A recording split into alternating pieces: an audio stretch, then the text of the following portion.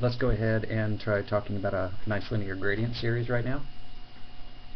What we're looking at right over here on this cash flow is a classic linear gradient series. It absolutely fits with the definitions. And I want to point out that the definition that you have for linear gradient series a little bit different from what you'll see for the others. The first characteristic that you'll see that's common with the others is that there is zero net cash flow in time period 0. So if you look at time period 0 right over here, zero net cash flow. The thing that's unusual about the linear gradient, though, is that time period 1 also has zero net cash flow. And that's an odd characteristic, but it's it's fairly important, because without having that zero net cash flow in time period 1, eventually when you find out what the equation for present value is, there'll be some stray negative 1 signs hiding around there that you just simply don't want to cope with.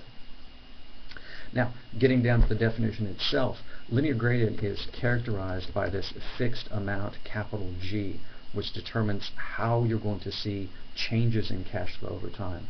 So in this case, what we're doing is we're seeing that the cash flow starts at 0 in time period 1, and then what happens is it goes up by capital G, $10, every single time period thereafter, until it gets to the last time period, 5, which is our capital N that we have listed down here.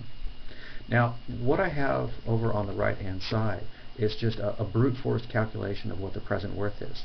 So if you're going to look at one of these individual equations, all I'm doing is taking B4, which is that cash flow that you'll receive in time period 2, and I'm dividing it by 1 plus the interest rate, and that's what that B10 is supposed to be.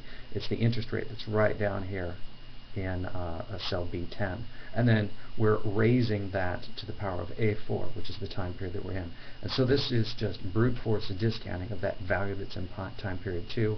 This is brute force discounting of that value that's in time period 3, time period 4, time period 5, and all I've done right there in order to calculate the present worth is just added all those values up. And so that's a brute force way of calculating the present worth of this stream of values.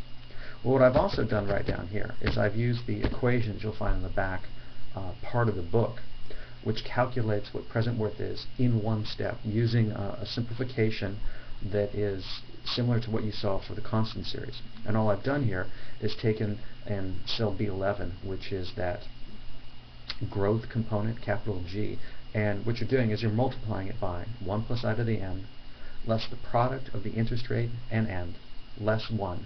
And all that is divided by the interest rate squared times 1 plus the interest rate to the power of n. And so that'll also give you a present worth calculation of this series.